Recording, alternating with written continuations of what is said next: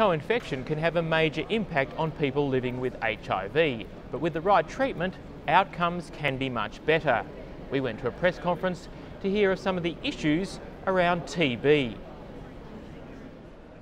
The reason TB affects people living with HIV is that the weakening of the immune system makes people even more susceptible to TB than they normally would be. So obviously, especially in HIV patients who are not immune reconstituted, they have an enormously higher likelihood of both catching TB, getting sick from TB, and dying from TB. And in fact, TB is the single largest killer of people with HIV.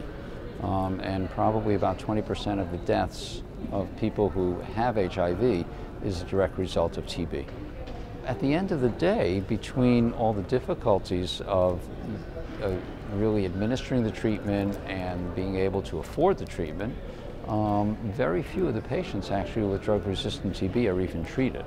And of those treated, probably only 50% of them who even are able to tolerate the full treatment get cured. So we really need to see a marked improvement in our ability to treat patients with TB. If in fact patients can get good HIV therapy and immune systems are reconstituted, then they really can do roughly the same, maybe a little bit worse, but especially if you look at patients with HIV who are not doing well or don't have access to the best HIV therapy, then they certainly do much worse.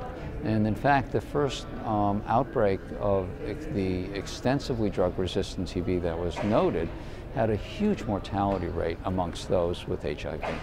Unfortunately, in TB, there really is just poor advocacy and acknowledgement of the severity of the problem, and it's primarily a result of the fact that the people with TB tend to be at the lowest end of the socioeconomic ladder and really have the least voice in terms of political advocacy and really sort of demanding and getting access to the sort of treatments and new therapies that they deserve. And so that is clearly one of the major hurdles and challenges for TB.